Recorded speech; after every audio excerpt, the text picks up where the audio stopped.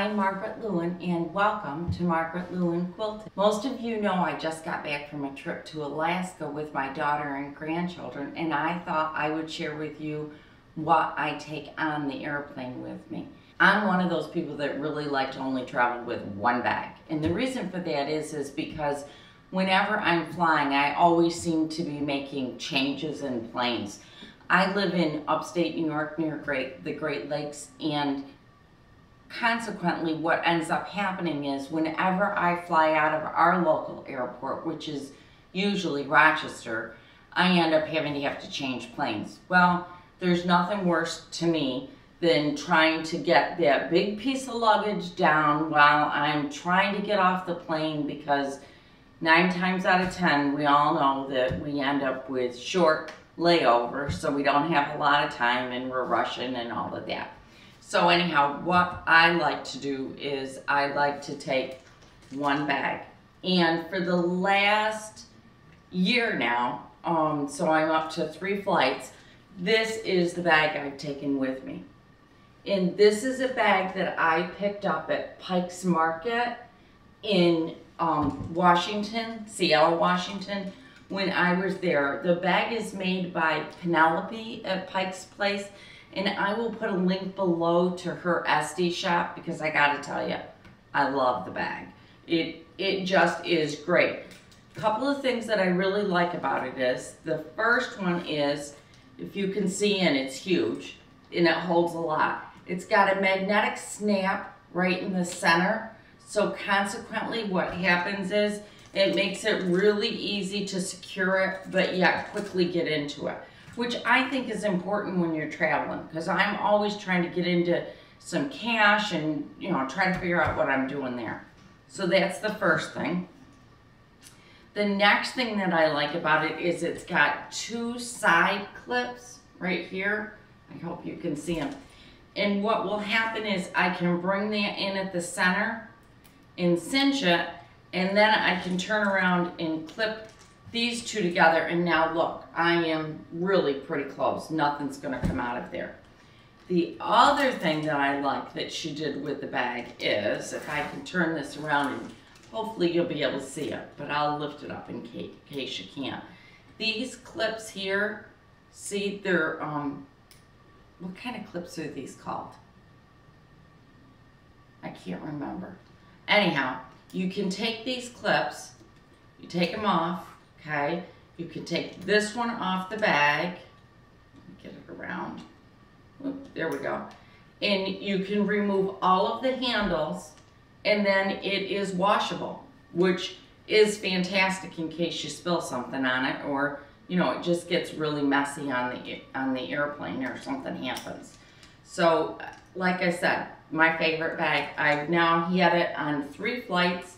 I absolutely positively love it, and like I said, I'll link below exactly which bag mine is, so that if you would like to get one, you can get to Penelope's SD shop to get it, okay?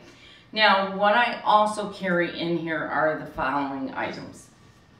Before I left for this trip to Alaska, I ordered a new phone case, and this is the one I got.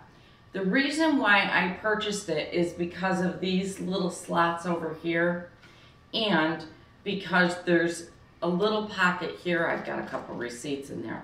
There's another pocket there. So what I did before I left was I grabbed my driver's license, I grabbed the cash that I was carrying, and I slipped the cash in here. I slipped my driver's license and 1 credit card in here, folded it up, and I was ready to go. All of my boarding passes were on my phone, so the only thing that I needed when I checked into the airport here at home was my credit card, my driver's license, and my boarding passes, which were on my phone. It worked out great. This was really the only thing that I needed with me.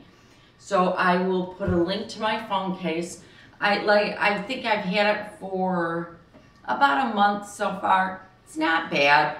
I do have to make sure that it's turned off, because it doesn't always automatically close when I close the lid, which that's a little frustrating. But, you know, it's not bad.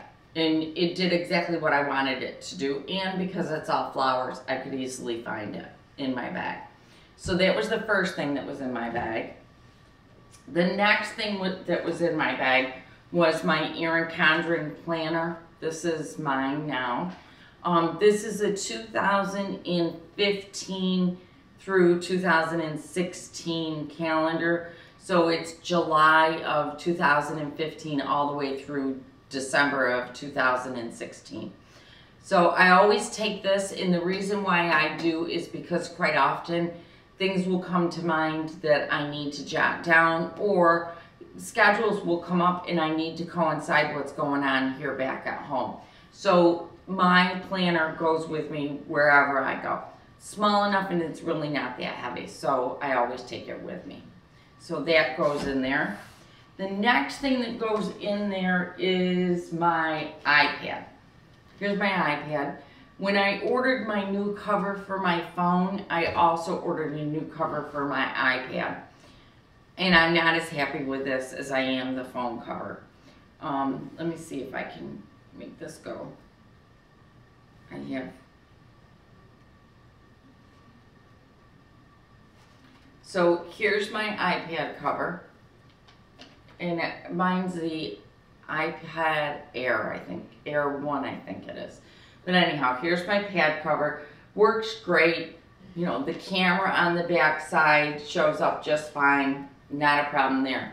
Where my problem is when I looked at the picture on Amazon, it looked like it actually stood up. Can you see it?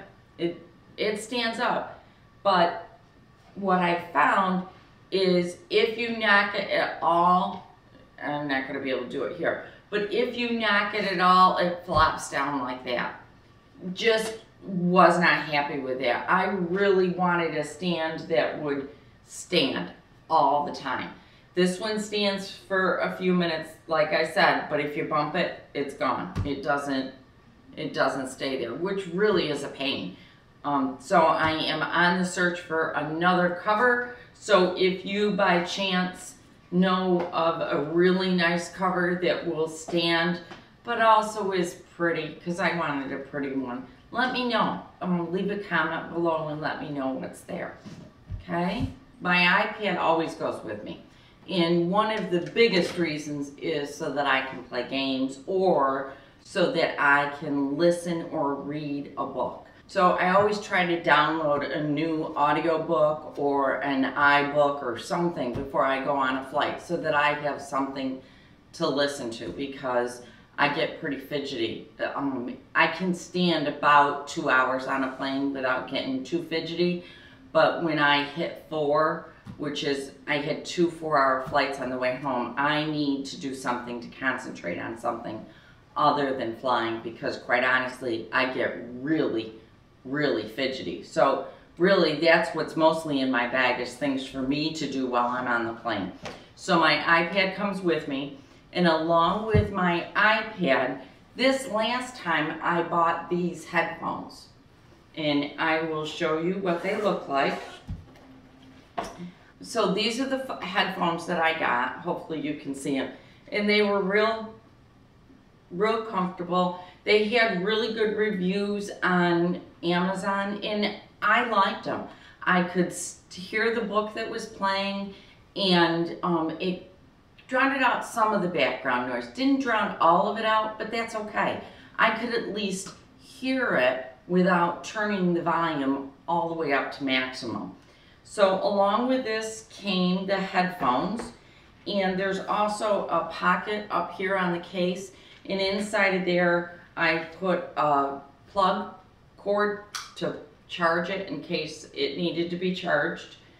But it came with a USB plug to plug it in, and it also comes with a plug to plug it into your iPad directly, or your cell phone, or whatever you're listening to. And it does have a little mic on it, so you can talk, so you could use it on your phone. So that was a nice little thing to take. I figured This is not my first trip to Alaska now that my daughter and grandchildren and son-in-law are going to be living there for the next 4 years. So I thought it was time to finally invest in some airplane headphones. And I actually have used them around the house when I was cleaning lately. And they were nice to have. It helped. I could go all over my house with my iPad just sitting in one spot with not a problem. So these are the headphones that I took. Now on to more fun stuff. This is the other stuff that I took. I did take a small scissors kit. I'll show you what's in here. I also try to always take some kind of handwork with me. And this is the little case that I took. And inside of it, I have my thimble, a pair of scissors. Now the blades on the scissors are less than 4 inches. So they meet the flight requirements for TSA.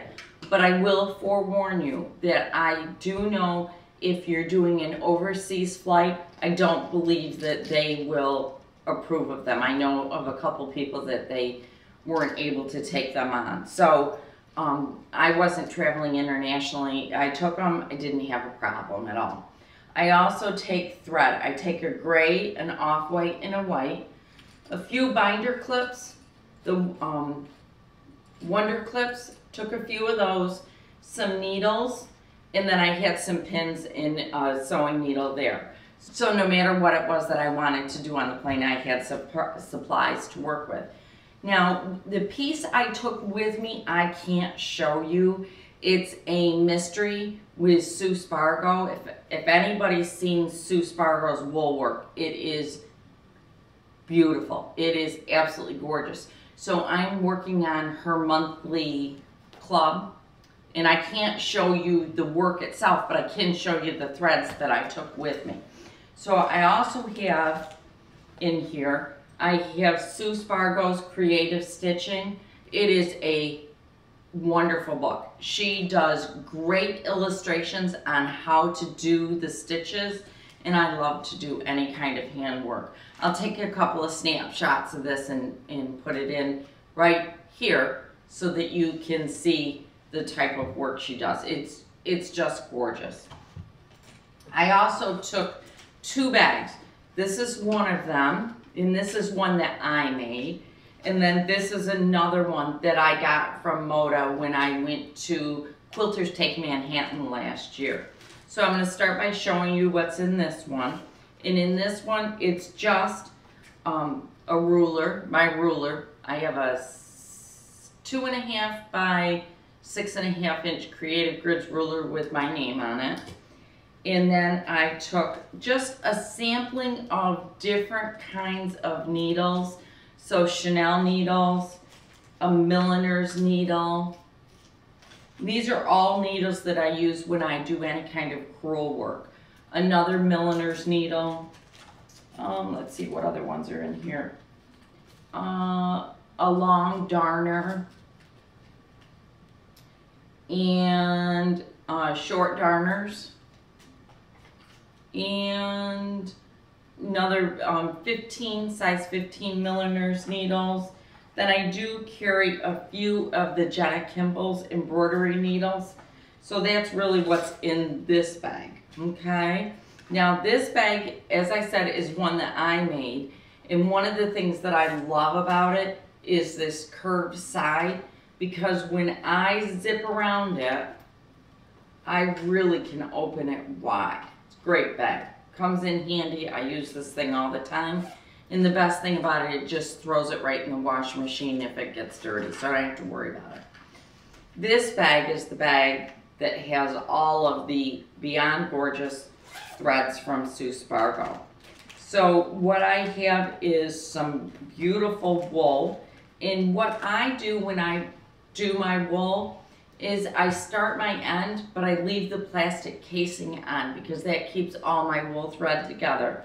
So I have quite a bit of different colors of wool. Let's see if I can hold them all up. Yeah, I can. Here's all of the beautiful colors of wool that I took with me. And I'll put a link to these so that if you wanted to see them, you can see them. I'll put a link. So they're Genziana, Genziana is what it is. And it is 50% lana and 50% acrylico. So they're gorgeous threads. Now, the next ones that I took with me were these 4 cottons. And what happens when you do wool work is you hand stitch down the wool with cotton, you whip stitch it down, and then you do decorative stitches over the top of that. So these are the 4 cottons that I took with me. Aren't they beautiful? I really love this orange. And then I took these absolutely gorgeous ones, which I still haven't used yet. I bought these from Sue. When did I get these? I bought these from Sue a couple years ago, or a little over a year ago now. And I haven't used them, but I just think that they are beyond gorgeous. So I took those 2 with me. And now here comes the real gorgeous, gorgeous threads. I kept them in a separate plastic bag for now, just to make sure that they stayed safe and clean. But these are the threads that I'm working with right now on my Sue Sparkle project. And like I said, if I could show you the project, I would, but I can't. If I do that, I'll get kicked out. So I can't show you right now. But these are the threads that I used. Aren't they gorgeous? They're, aren't they gorgeous? Now, these are different weights of threads. So this one is, let me find the number. This is a number 8 pearl cotton. So all 3 of these greens are number 8 pearl cottons. Then the blue is, this is Eleganza is what it's called. And this is number 3 pearl cotton on the blue. And you can see, at least I hope you can. If you can't, I'll take pictures. I'll take pictures of it too. But this is the 8 and this is the 3. And the 3 is substantially larger than the 8, okay? And then this one is a number 5 pearl cotton. And the 5 is in the middle. So I'll hold them all up again and you can see.